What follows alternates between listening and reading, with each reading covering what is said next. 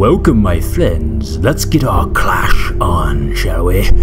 Yes, let's do our clash. So what we have here is the 2 golem strategy, getting kick written off right on it. Now, I thought, you know what? I'm going to take out this Inferno Tower and go push right towards the Inferno, and this is the best way to take down a Town Hall 10. Why you want to take down the Inferno Tower as quick as possible? Like, you know, I got to bring the golems, perfect funnel, the bowlers, everything's in the core where I want it.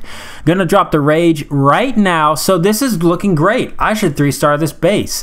The Inferno Tower goes down, the King and Queen, the miners in the clan castle, everything is working as needed. But what happened here, and what did I find about taking on Town Hall 10s? This is a max base Town Hall 10. Everything's up and running except the Inferno Towers, but still very hard. I don't have max heroes. So what I found out, guys, and I've proven it on a number of attacks, I think the main thing of getting the 3-star at the Town Hall 10 using the bowler miner strategy, don't push into the Inferno Tower right away. Because what I found is you lose your bowlers and kind of the kill squad, the initial kill squad, way too quickly. So I failed that attack, and I have a bunch of fails doing that same sort of strategy, trying to just kind of push right into the Inferno Towers. Like, I'm going to do this over and over. It didn't work. But then I decided, you know what? I'm going to come away from the Inferno Towers here and just let my bowlers and my kill squad take down pretty much a quarter to half of the base.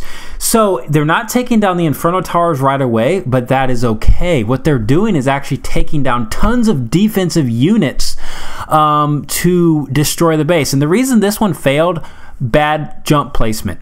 The jump did not go and put the bowlers in towards that eastern Inferno Tower. They kind of went to the core and then didn't do much. So again, a kind of a mistake on my part. But then I bring in the miners. You can tell I'm kind of bringing in some miners towards the south there. Southwest, and kind of splitting them up to try to path them towards that other Inferno Tower. See, because if I put my jump spell on the next video, I'm going to show you my 3-star attack, my bowlers and king would have taken down that eastern Inferno Tower. And if they were able to do that, I would have 3-starred this base. So look how much better this attack was compared to the first one when I went in directly towards the Inferno Tower. I almost 3-starred this base after just, you know, realizing the better strategy of using the bowlers and miners at Town Hall 10. So now I've got the game plan, and let's see it done. So when you're using the 2 golem strategy, this could work on the 1 golem as well. A lot of people have different opinions on 2 or 1 golem. So obviously just bring in a couple wizards, using the baby dragon as well, and look what it's gonna happen. So you know what I'm doing. I'm just taking out this southern end of the base. Look at the jump spell. Look where it goes. It jumps right into the other Inferno Tower. The bowlers go down. Everything's perfect. Remember, put bowlers first, then the king. Bowlers take a long time. They're really slow. The rage will drop soon and going to destroy the heroes and the clan castle and everything there. The miners, I dropped a couple miners. And here come the rest. What I'm doing is kind of creating the funnel. I'm bringing in the miners with the rest of my units toward that other Inferno Tower. I thought, you know what, work in conjunction, that's the best way to do it. But look at this.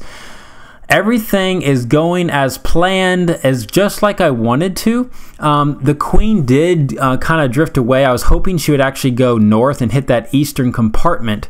But because of my kill squad took out pretty much half the base towards the south, or at least a quarter of the base, less defensive units for the miners. Now this gets really tricky. I have 1 heal left. I have to be extremely patient with it. I know I'm not going to place it now because it's just I need to save it for that southern that western wizard tower. You got to understand to save the heal spells for the wizard towers, and so I'm being very patient. Luckily my queen took down that final Inferno Tower, but look, this is where it gets tricky, my friends. A number of not too many miners left. I could easily fail this, but I saved the heal right now. I actually put it a little early. I should have saved it just 1 second longer, because what's going to happen, they're going to get stuck on that dark elixir storage, and I didn't have a heal to kind of keep them alive as they were stuck on it. So my fault, a little early on the heal spell, but you got to be patient with that final heal. The first heal is pretty easy to use, but that second heal spell, second and third one, you got to be very patient with it. There's the 3-star. So anyways, again, Don't go into the Inferno Towers head on. I don't think that works.